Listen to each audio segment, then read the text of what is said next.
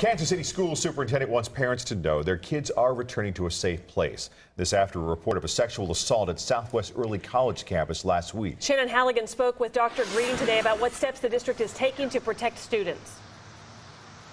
This is the letter that was sent home with students this afternoon. In it, it says that the girl is receiving counseling, but some parents wonder why it took 5 days for notification.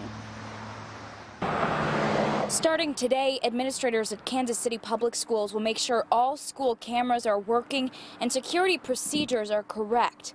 All this after a 17-year-old girl says she was raped at Southwest Early Education College campus. In this police report, she says 2 boys, 14 and 15 years old, carried her into a small room that was full of desks and is usually locked and secured. She kept telling them, "Let me go." I was just shocked. And I just hoped it wasn't true, you know.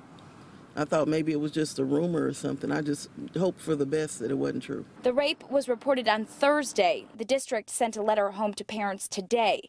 Superintendent Dr. Stephen Green said they waited to gather all of the facts. Well, it happened on a Thursday, and then we were trying to catch up to the investigation, and so we didn't want to get ahead of the law enforcement process. We also know that we're dealing with minors. Confidentiality is key. Dr. Green says the boys pried open a classroom that is normally locked. He says the district is already taking steps to prevent future incidents. We're reviewing all of our safety and safety procedures. We have a commission on school safety. Obviously, this will be high on that agenda there. We've done a walkthrough of the building and looking for any kinds of other types of vulnerable areas and making sure we shore those up. The 2 boys remain in custody at the Jackson County Juvenile Detention Center. And on 41 Action News at 6, hear what parents think about the superintendent's plan to keep their kids safe.